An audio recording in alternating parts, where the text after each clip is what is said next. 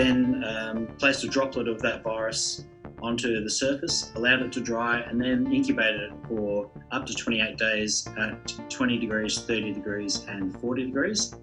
And then we sampled at regular points. When we increased temperature, the survival of the virus was certainly shortened. So up to 40 degrees, the virus survived generally less than 24 hours.